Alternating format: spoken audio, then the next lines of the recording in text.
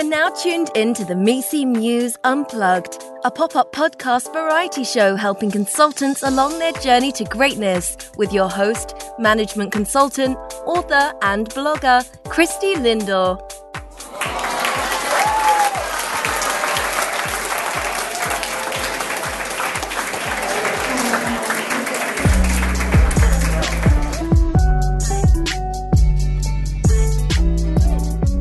Hi, go-getters. Welcome to the Misi Muse Unplugged podcast show. For episode 28, we will be doing a segment that I call Quick Wins. And if this is your first time tuning in, Quick Wins is when I have the utmost pleasure to connect with individuals sharing ideas, products, or services to help round out your consulting toolkit. Today's guest, we've got Intuitive Advisor Lynn Robinson. She is also a best-selling author and one of the nation's leading speakers on the topic of developing and trusting our intuition. And go-getters, if you actually check our website, go to misimuse.com today, look at the show notes for episode 28, you'll get a copy of her ebook. It's called How to Listen to Your Inner CEO. So you can check that out. In today's conversation, really cool, she provides a 3-step technique that you can actually use now to begin really harnessing and owning your intuition. But before we get started with our conversation with Lynn today, a couple of announcements to round out the year. Today's episode is actually going to be our last one for 2017. We actually will start back up, Misi Muse will start back up on January 5th. So wanted to make sure you are aware of that. And if you check out today's show notes, you can also get your copy of the Misi Muse Manifesto of Great Consultants, which is also a great addition to your toolkit. And go-getters, that link is also in today's show notes. And the manifesto is actually a copy it actually comes directly from my book, The Misi Muse. So you can check that out and start putting that to action today. Let me know what your thoughts are about the manifesto. You can definitely drop us a line, misimuseunplugged@gmail.com. Last announcement for today, we're still running our feedback survey. So thank you so much for go-getters that's provided some feedback to us. As I've mentioned the last couple of episodes, we are running a 6-week improvement study. Really want to get feedback on the podcast show and how we can improve. So feel free to take our survey. It's on our website as well. Or you can drop us a line as well. We'd love to hear from you. Either or. Anyway, we can really improve the show. We've got some exciting guests lined up for 2018. I can't wait to begin that. So with that, I want to take a moment and wish you and your family a happy holidays, happy New Year's, and we will see you in 2018. So with that, let's get started. Lynn, thank you so much for taking time to connect with us on the Misi Muse Unplugged. How are you doing today? Thanks. I'm great. And it's so nice to meet you, Christy. Thanks for having me on your show. Absolutely. So before we get started, Lynn, maybe if you can take a moment to introduce yourself to the go-getters of the Misi Muse Unplugged. Great. Well, thanks for the opportunity. I'm the author of 7 books, all on the topic of intuition. My latest book is called Put Your Intuition to Work. And I've had my business, this is going to really date me and make me sound very old, but I'm for almost 30 years. And I work as an intuitive advisor, and I was joking with Christy earlier, sometimes I wish I was an accountant or something really normal so that when people ask me what I do, they would get it immediately.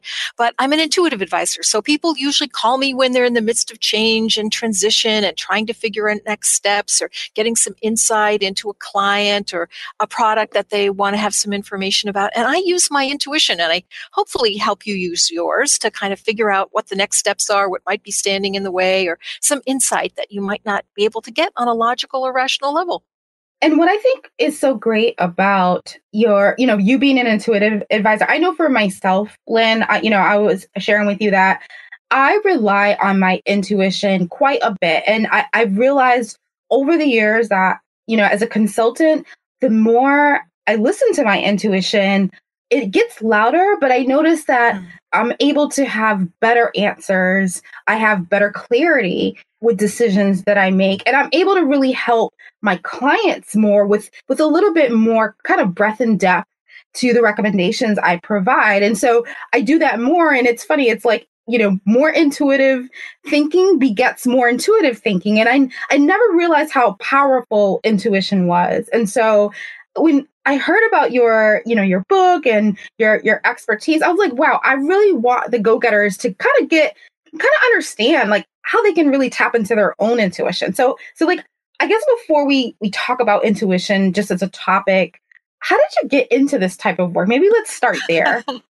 Well, it's a very weird story. I was actually the operations manager of a software company in Boston. And I'm sure your listeners are real kind of familiar with this kind of event, but I just, I know that it wasn't what I wanted to be when I grew up. I was just feeling really bored. It just wasn't what I wanted to be doing. And I went to see a career coach during that time. And I said, I don't know what I want to do. I know that I would like to be an entrepreneur. I would like to be helping people. Everything was so vague. I thought about being a psychologist, but I didn't want to go back to graduate school. So I was just really perplexed. And during that time, I went to take a class on intuition development, and I discovered that I was really good at it. I mean, we kind of did these partner exercises in the class, and people would say, "Oh my gosh, how did you know that about me? How did you know about that situation? Oh my God, that information is so spot on." And I was like, "Wow, really?" And so I went back to my career coach the next week, and I said, "Is there something I can do being like an intuitive advisor?" And I said, and then I just kind of discarded it because it was too weird, and I kind of joked that it wasn't the kind of ad that you found in the Help Wanted section of the Boston Globe newspaper. And she actually was one of those very early adopters of using visualization and affirmation, kind of law of attraction, which I'm sure a lot of our listeners are familiar with. And so she said, don't discard this idea. Just imagine yourself having a successful business. Imagine your appointment book full of clients. Imagine that you've got a beautiful office. Imagine you've got happy clients. Maybe you can imagine yourself as a speaker. So I did all of that. And for several weeks I was doing it, nothing really happened. And then what happened next was so strange. I always kind of strange to talk about it, but a friend of mine died, and I went to his funeral. There's several hundred people at the service in the funeral home. I was going to sit next to a couple of my friends, but I walked in and I heard a woman say, "Please sit there." And so there was a woman sitting next to me that had an empty seat. And so I sat down, and I'm thinking, boy, that's really strange that there's seating assignments at a funeral. And I turned around to look at the woman who I thought had said this. There was no one there.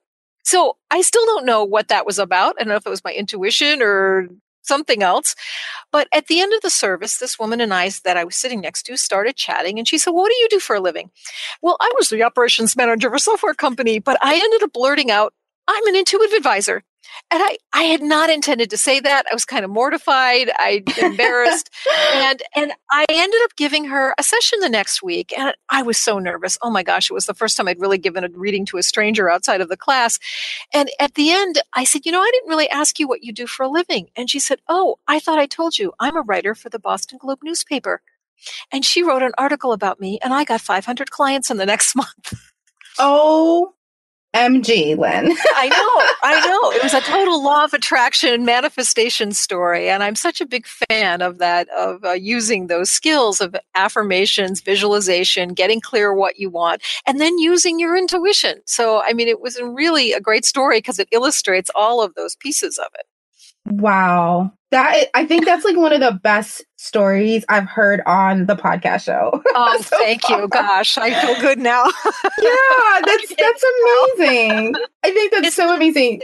Yeah, it definitely is. Yeah. Well, now I'm excited. Okay, so let's unpack kind of what intuition is for our listeners that may be listening to both of us and saying like, okay, what are they talking about? So maybe what are they talking about? Yeah, let's kind of maybe take it a step back and maybe, Lynn, we can start by you sharing your definition of what intuition really means.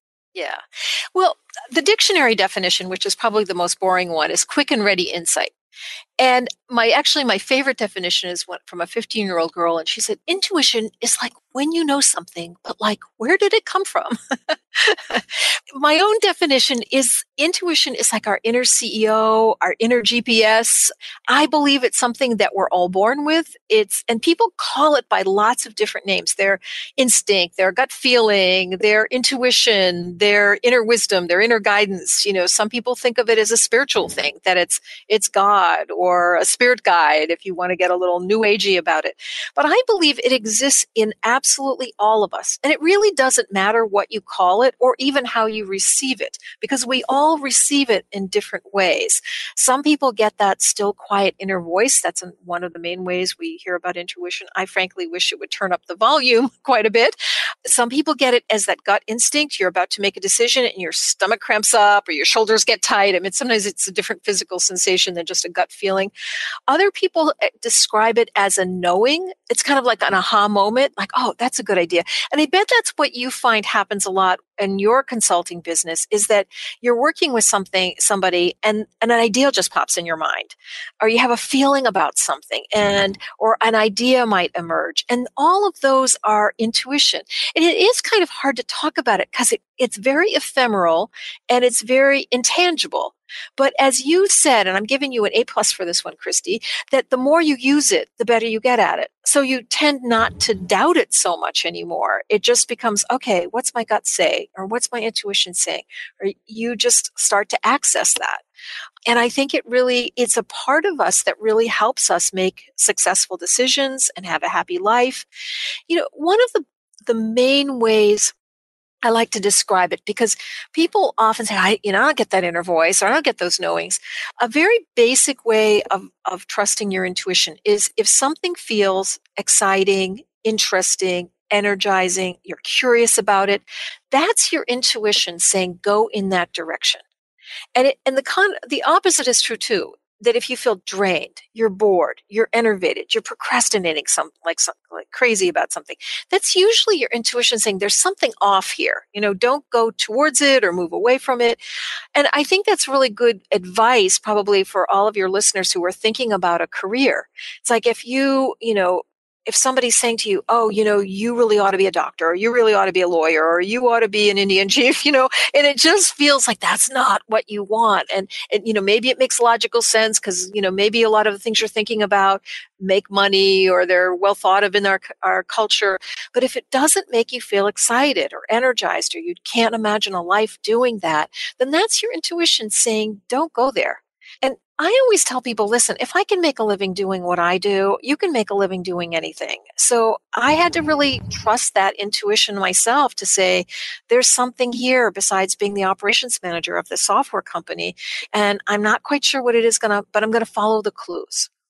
What's so interesting about what you just shared, Lynn, it behooves me how much people fight that. So, Yes. You mentioned earlier that it is an innate it's kind of an innate skill we all have as human beings. Yet time and time again, I think about I feel like hundreds of conversations I've had with mentees or people on my team, or even friends and family. And, if something happens or goes awry, they'll say, well, you know what? I should have listened. My gut told me. And for, whatever reason, they trusted rationale versus their gut. They trusted the facts versus their gut. They trusted, seeking approval versus their gut.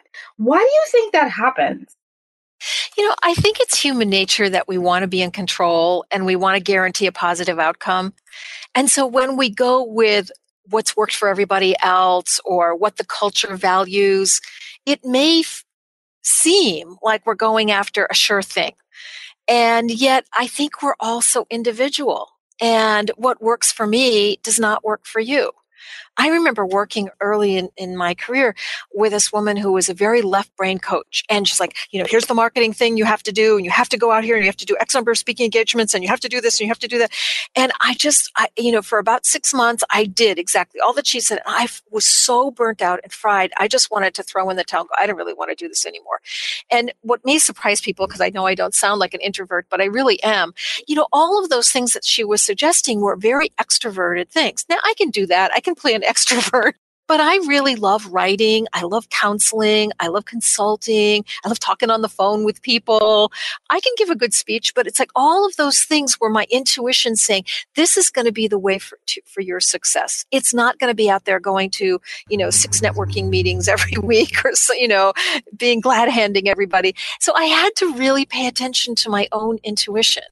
And one of the ways I think we can develop it is by asking our intuition questions. I mean, I think a lot of us believe that intuition simply comes unbidden. It's like, oh, here's what you should do.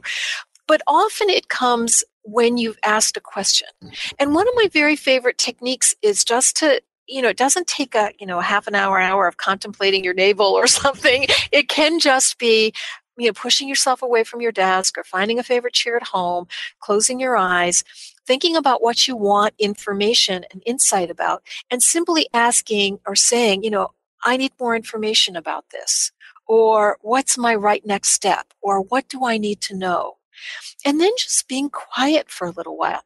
I like keeping a pad of paper beside me and a pen. I kind of do it the old-fashioned way that works for me better than being on the computer for some reason. That may be different for other people. But I keep a pad of paper and a pen. And then whenever I just get a little insight, a nudge, an aha moment, I just write it down. And I try to take some small action step, if not a big one, based on the guidance I'm receiving. Now, everybody doesn't get it right away like that. Sometimes it comes later in the day. It might come as a dream. You might have the aha moment later in the afternoon. You might get drawn to a magazine article, or you might hear a podcast. It's almost like your intuition wants to answer the question. It will put information in your path or in your heart and mind to answer your question. I agree definitely with a lot of the techniques you use. And it's funny, I'm an introvert as well. And it's funny, people don't think I am because I have a podcast, but I'm very similar as well. And I know for me, what I find sometimes now that I do listen to my intuition quite often, I notice like if I keep asking a question and I haven't had the answer manifest, I realize sometimes I have to double back and ask myself, am I asking the right question? Yeah. And I like asking open-ended questions like, what do I need to know? Or what's the right next step? Instead of, should I take this job? Yes or no? Or because I think when you just ask a yes or no question, you might get a yes or no answer. But when you're asking open-ended questions, you get a lot more information. And sometimes it takes time. I mean, intuition is like any skill. The more you use it, the better you get at it. And I think you kind of alluded to that earlier, that as you pay attention to it and you act on it, the information will start to come in, more clearly, more directly. Today's episode is brought to you on behalf of the Misi Muse, 100 plus selected practices, unwritten rules and habits of great consultants, a book by Christy Lindor. Written in the voice of a mentor, the Misi Muse provides insights on the unwritten rules of great consultants, a perfect read for new or aspiring consultants. Christy dives into her 15 plus years of consulting experience while sharing interviews and anecdotes from over 50 consulting partners and leaders that represents thought leadership from 80% of the top 10 consulting firms in the world. Pre-sale begins shortly. Sign up at www.misimuse.com.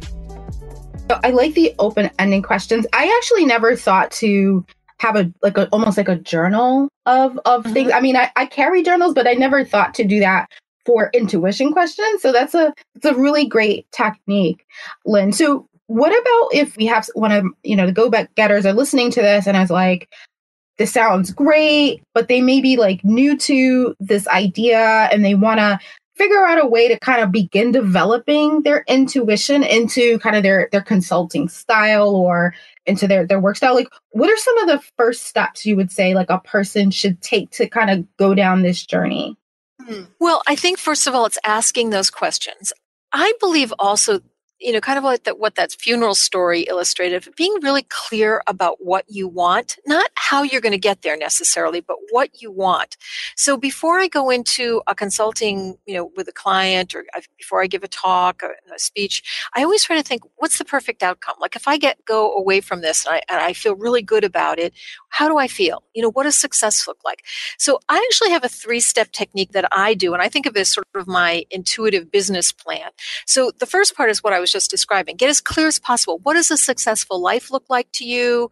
If you're a consultant, how many clients do you have? How much money are you making? What does your office look like? What kind of car do you drive? Put all the factors in as much as possible. Some people create a vision board, cutting out pictures from magazines, or there's a lot of ways to do it online to just have a really strong picture of what does successful look like to you. And then the second part of this technique is the visualization part.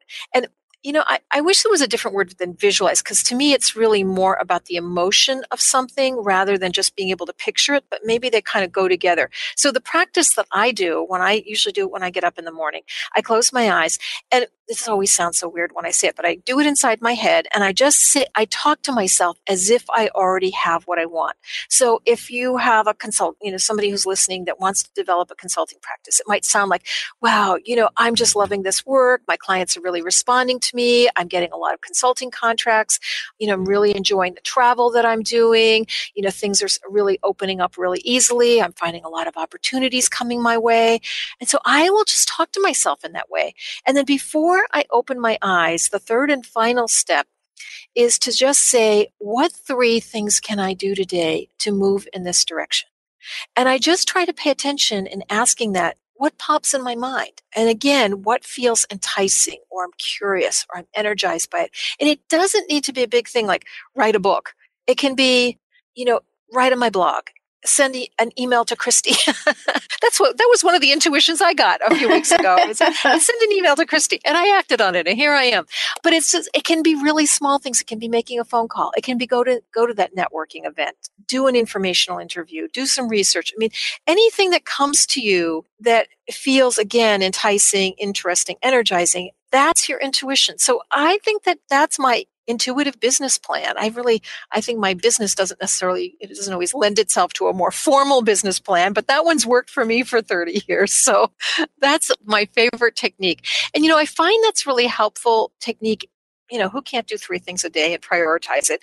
Or B, when I'm stuck, I was like, oh gosh, I just don't know what to do. And I can usually think of 3 things to do. Is just a really great next step for me. I love the 3-step technique. So thank you for sharing that. Earlier in the episode, Lynn, you mentioned your book, Put Your Intuition to Work. And it sounds like, the 3-step technique sounds like a great kind of initial framework. Maybe share a little bit more about that book, and, what are some things that people can, if they're interested, they can look forward to in your book. Yeah. What I did in the book, it's called Put Your Intuition to Work, and the subtitle's How to Supercharge Your Inner Wisdom to Think Fast and Make Great Decisions. I love that. I love offering people practical techniques to use. So the book is a combination of people that I interviewed that are successful in business, and how they've used their intuition. And it's just filled with lots of techniques. So if some of the ones that Christy and I have been, discussing don't work for you, there's tons of them, like how to develop an intuitive creative team, or what should you do when you need to make a creative decision fast, or even one of my other favorite techniques is getting information while you sleep. But the other chapter that I find that people respond to a lot, I have a whole chapter in here about for people who are in sales, and it's a profile of an intuitive sales pro, and lots of techniques that I used when I was in sales. So I think you might find some of those interesting. Also on my website, I have a lot of quizzes and articles that are based on the book, and I know we're doing a giveaway of how to listen to your inner CEO. That's a free ebook that we're offering your listeners. So there's lots of techniques in it. I have to share with you one story that always was one of my favorites in the Put Your Intuition to Work book. I had a guy that I think it was a big advertising company agency that he was running, and they needed to get a chief financial officer immediately. They were getting lots of business and definitely needed to fill that CFO position. And so he had his HR people and some of his senior team interviewing a series of folks, and they came up with this one guy that they really liked, and did a reference check and everything checked out, and so they put him forward as the guy that they wanted to hire. And the guy that I interviewed, I'll call him Tom, I can't think of his name. He said, every time I went to pick up the phone to offer him the job, I couldn't do it. And he said, it's so unlike me to be a procrastinator. I'm usually very definitive about things. And he said, I just went to pick up the phone. I couldn't do it. And he said, I've learned that when I procrastinate with something like that, or there's some resistance, there's a reason for it. And it's usually my intuition giving me a warning. So he said, I decided, even though we'd done a general background check and, checking his references, I decided to do a more extensive background check that had to do with financial background check. And it was very costly, but he said, it was really worth it to him.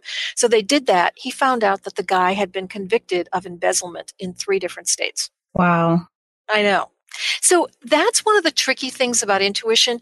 It doesn't say, hello, warning, this man has been convicted of embezzlement in 3 different states. It just gives you a warning. Something's off. The energy's off here. I get a gut feeling, or my shoulders tighten up, or I just can't pick up the phone to make that offer.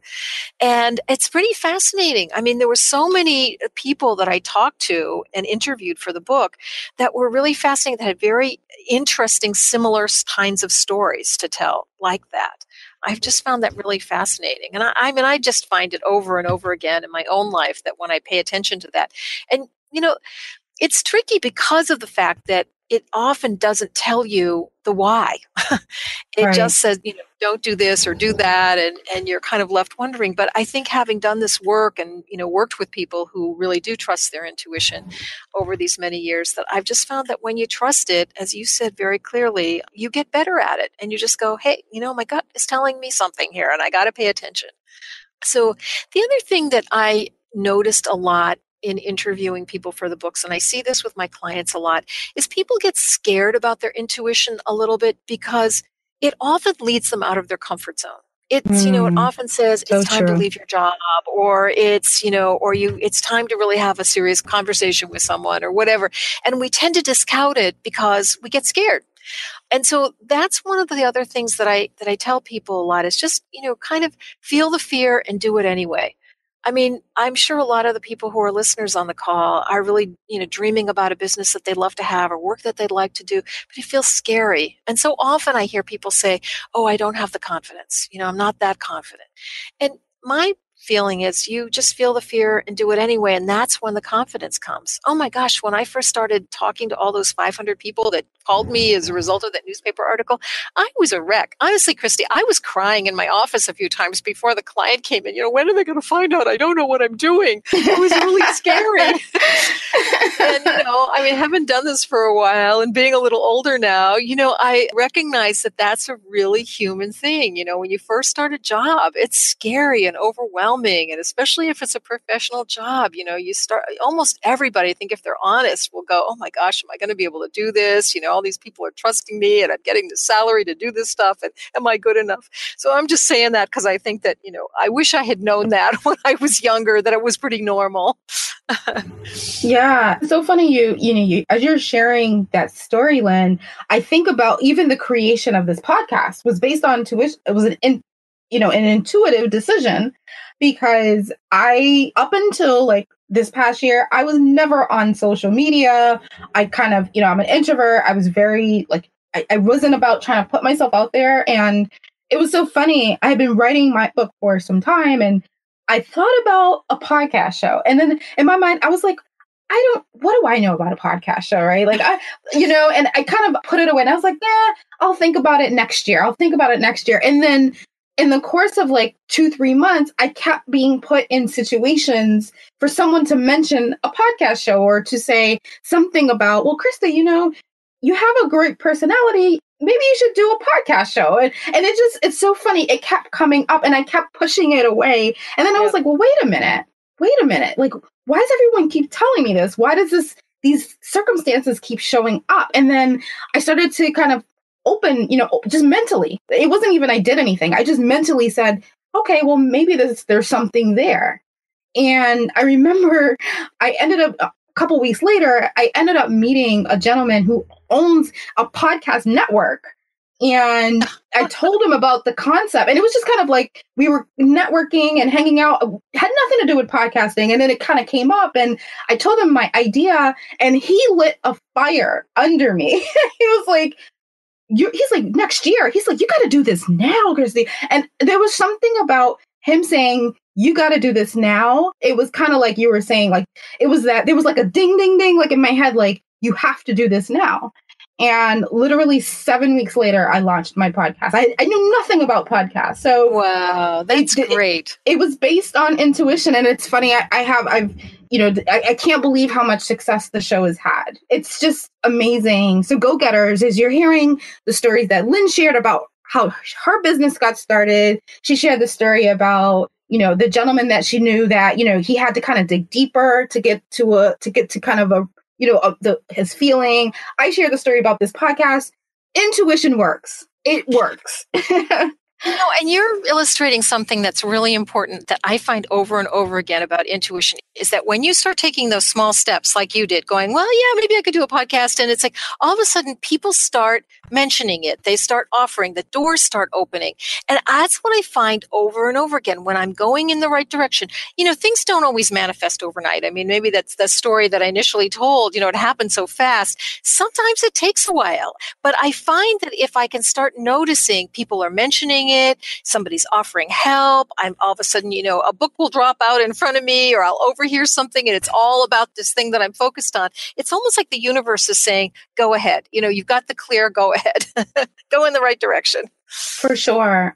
No, this is great. And go-getters, we'll definitely provide you a link where you can download a copy of Lynn's book. I thank you so much for giving us this ebook. I think this is awesome. I think you've given us like one of our first ebook gifts. That's great. Oh, cool. Oh, terrific. Yeah, yes. Yeah, oh, good. This is great. It's called How to Listen to Your Inner CEO. So it's got a bunch of techniques in there, some of which we've discussed on the show already. But I just love giving people practical tips because it is a little bit of an intangible skill set. And I think we should start teaching intuition in business school and in businesses. So absolutely. I'm game.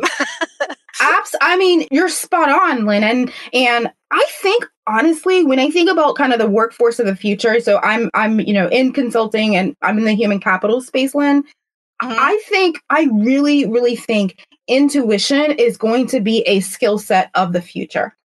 Absolutely. From your lips to God's ears, Christy. Absolutely. So I love speaking about it. So, I think that's really fun. I love going to conferences and talking about intuition. And I think that the business of the future is going to have an intuitive advisor on the staff. That's my prediction. And I'm sticking to it.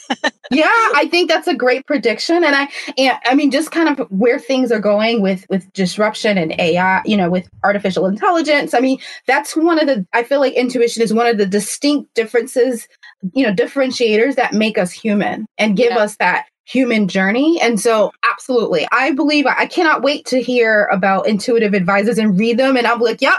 I remember when Lynn called it on my podcast show.